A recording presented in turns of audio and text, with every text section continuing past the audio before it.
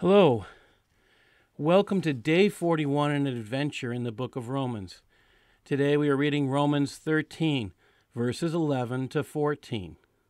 And that knowing the time that now it is high time to awake out of sleep, for now is our salvation nearer than when we believed. The night is far spent.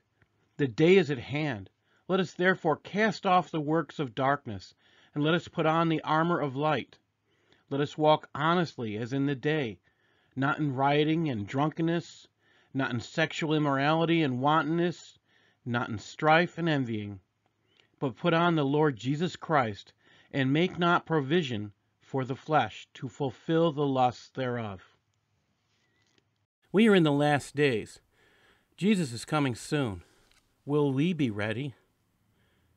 Will we have shared his name and been part of someone coming to Christ? Will we have been examples of living as Christ desires instead of living in lust? Will we have been someone's example of what it means to be a Christian? In today's topsy-turvy world, people rarely hold back from drinking too much and expressing their desires. We see this on display online and sadly often in public. Is this the example we want to be to others? We need to be examples of living right before God, not examples of how easy it is to live and fulfill our lusts. None of us knows when Christ will return.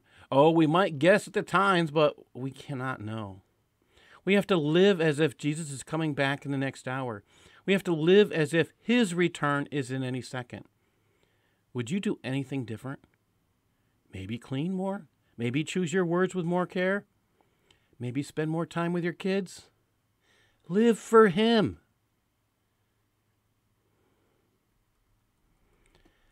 Lord, dear Lord Jesus, please mold me and make me after your will. Make me seek after your desires, not my own. Help me to choose that which is right, so I may be a better example of who you are. Lord, I ask that you would use me to draw others to finding you. In Jesus' name, amen.